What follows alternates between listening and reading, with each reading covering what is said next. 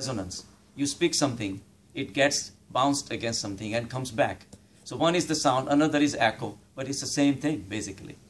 So they say that things are always contrasting in this way. And person who gets caught in this contrast is the one suffers. And that's who we all are, sansaris. We are all suffering because we are caught with that grip. Our mind is so strong, mind is so powerful that grips us into these concepts. I like this, I don't like this. I hate this, I do this, this and that and all that. All day long. It's not enough. Then in our dreams, the mind keeps on bothering you. Our desires are still alive. We see the dreams. Even whatever we could not do in the daytime, we finish in the dream because we have all the freedom to do whatever we want to do. If we want to drop that handle and have $1 million dropping in the sleep, at least we can do that. Right. So, there is only one good thing and everything else is the evil. The only one good thing in the world is synchronizing yourself with consciousness. When you synchronize yourself with consciousness, everything else is immaterial. Because whatever you see outside is operated by the mind. Your connection with the world is only because of the mind. When matter minds, because when the mind matters, matters mind. When matter does not mind, mind doesn't. Sorry, it was very tricky. Mind your matter. No. I'll come back to that later. Right, so when the matter minds, means the material mind is very important. I mean, material world is very important. Mind matters. Mind matters. When mind doesn't matter, matter does not matter. So you go beyond the matter, ultimately. But when your mind is focused on the matter, mind is continuously alive. When the mind doesn't matter even, then the matter falls apart. So then you are in a spiritual zone. So the only good thing in the world, the only purest of the purest thing, we like to criticize people. We like to say something bad about other people. But it's only because we consider ourselves good. And are we good? Are we absolutely pure like Brahma or with 100% synchronized with consciousness? We are not. And yet we take the liberty, just because that person doesn't happen to be here, we can say whatever. So that's how we really criticize others. And of course somebody else criticizes us. And that's how the world keeps on going. But all that is a waste.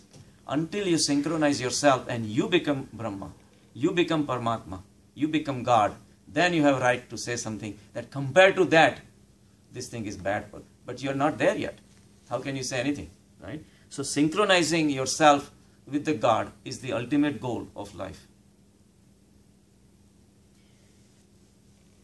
Like somebody says, I want to reach to samadhi and I don't mind eating meat. I eat meat. Again, your concept may be different. You said, no, you should not eat meat. But how do you know? After all, say, well, Jesus Christ was Christian. He did eat meat. And he drank wine. How do you know that eating meat is good for you or is it bad for you? Your scripture says you should not. Other scripture says it doesn't matter.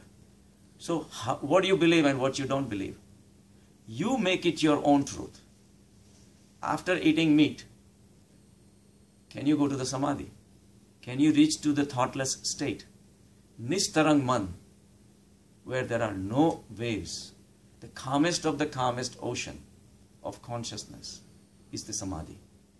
How difficult it is for you to reach to the samadhi. That's the ultimate truth. Whether you can synchronize, you can dance with Paramatma. That music in your heart, is it flowing freely or not? If you think eating meat disturbs that, then it's not for you. If it doesn't, you can still reach to the samadhi, and you think that eating meat helps you to go to the samadhi, connects you with the God, it helps you bring you peace in your life and heart and the mind, fine, then do it. But you decide. Don't let somebody else decide for you. But you should have sensitivity to observe all these things. After all, one life is wasted for your stomach. By disregarding another life, it hardens your soul. And reaching to the soul, reaching to the samadhi is the most delicate state of your life. Most delicate state of your mind. To reach there, if you think you can harden your soul and still live with it, fine. It's for you. But if it doesn't, you analyze yourself that can I live with that hard soul? With the hard soul, it will be very difficult to reach to the samadhi level. Ramakrishna Paramahamsa, Ramakrishna Paramahamsa, he was Bengali. He must have eaten fish. Ram was Kshatriya. He must have killed. Yeah. He Must have killed animals. He was hunting. He was hunting. Oh, yeah. He was running Deer, after the deer. Murugamarichi, the golden deer. Right? He was Kshatriya. Now, how do you believe in Ram and not believe in killing animals? Again, these are concepts. So, you decide yourself. Now, Ram is Ram. He reached his own enlightenment, but that was his problem. It's like climbing on the mountain. Whether you want to climb free or you want to climb with a big boulder on your shoulder. If you think you can reach to the summit with that boulder, fine, go ahead. You may reach. Some people who have a tremendous spiritual force built up over the period of many lives, even with eating meat, they will reach. But do you have that spiritual force? You ask yourself. Doesn't look it. For most of us, we are still caught up in the society, hating each other, loving each other, attachment, disattachment, all these things. Doesn't look like we have that much spiritual force. So why add something? If you're lucky to be born in a society where vegetarianism is possible, you should do it. So one life is not wasted for you. Fine, you are in the remote parts of Tibet or in the deserts where you have no other choice. You have to eat. You have to eat to survive, because preserving your body is the most important thing to do. But if you can do it not at the cost of somebody's life, then you should be. But again, these are up to you to decide. So when people want to eat meat, they always have excuses. Well, Jesus Christ ate meat. Muhammad ate meat. This and that. So we have excuses. We always build up excuses. Don't make any excuses. Ask yourself. You are the ultimate truth. For that, you have to learn how to go within. So Muhammad and Christ, those are just excuses. And at that point, in fact, what happens is the reverse. That you want to believe that they reached enlightenment. Because you want to follow that they ate meat. And that despite that, they could reach that. So it's fine to eat meat. Now they reached enlightenment or not. Now all of a sudden you believe that they reached enlightenment because you are eating meat. You know, it's like the other time I said about in the party I had a guy, he says, oh, after all, Shivji used to drink bhang, so what's wrong with us? So they reached enlightenment despite all these things. But that was their different spiritual background. If you don't have it, it's not for you. So when you eat meat, and if your anger, your hatred, your greed, all these things, calm down by eating meat, fine, go ahead. But if it doesn't, the other way around, then it's not for you. So those are the experiments you want to do in your life. That soul searching is the only real thing. Going to the temples and bowing down and putting nariyar and all these things has no value until insight is not stirring up. That inner transformation is the real deal. And for that, you have to set up a special sessions with God. And that's meditation. You have to meditate. Then only soul searching can happen.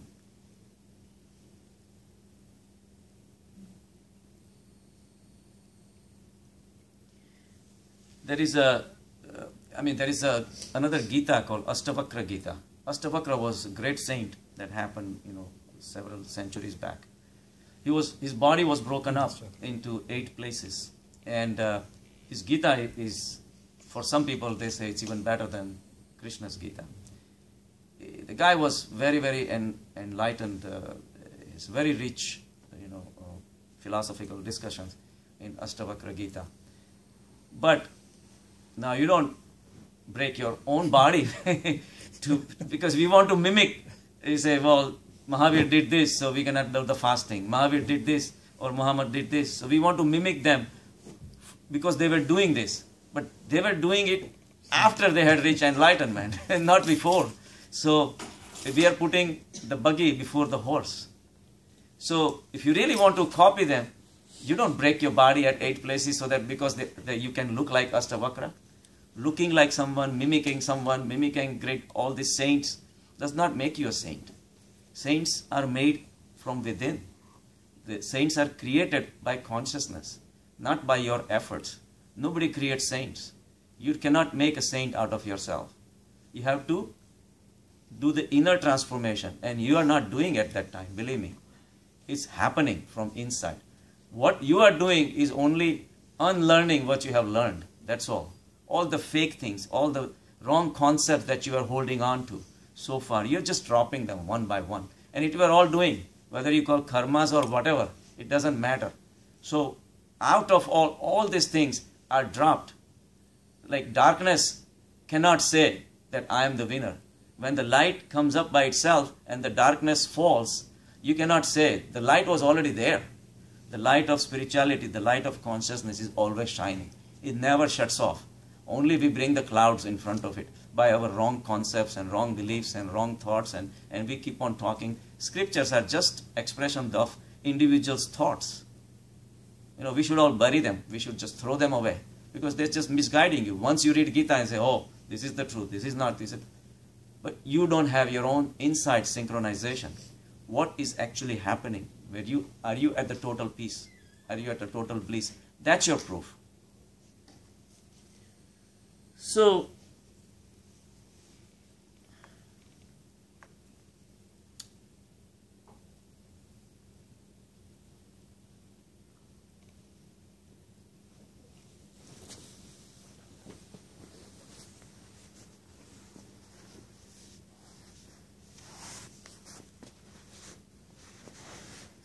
the thing is, if you notice it, whatever you deal with, say, if you do something good, say, speak the truth, because Brahma is truth. Brahma creates. Every single situation that is created in its purest form is the ultimate truth.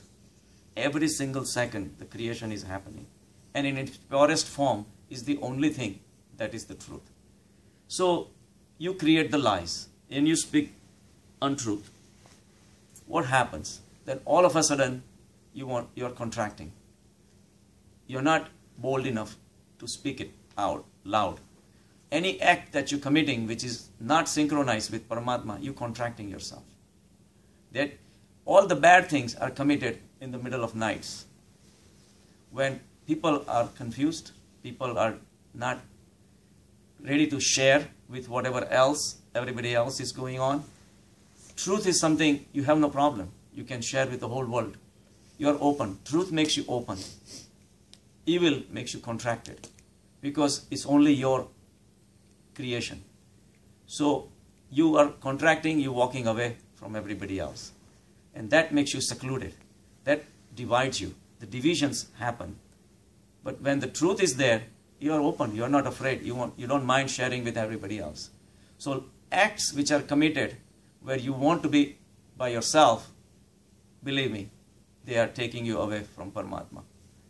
Acts that you can do with the whole world without worrying about it is, again, you're synchronizing with Paramatma. So you want to open up, you want to expand, you want to include everybody, you want to meet people, you want to experience your synchronicity with the Paramatma, with other people who have soul also. And those kind of acts let you expand. So that's the force of spirituality. But the scriptures bind you. They give you this set of moralities, set of ethics, set of virtues and unvirtuous things and things like that. Muhammad, they say there are 10 commandments. How can the whole life fall into 10 commandments? What would you do when you need the 11th commandment? then you have nobody to turn to. At that time, you have to make your own belief, and you have to create your own guides of principles, and you act accordingly. So there was a story of a priest, and he was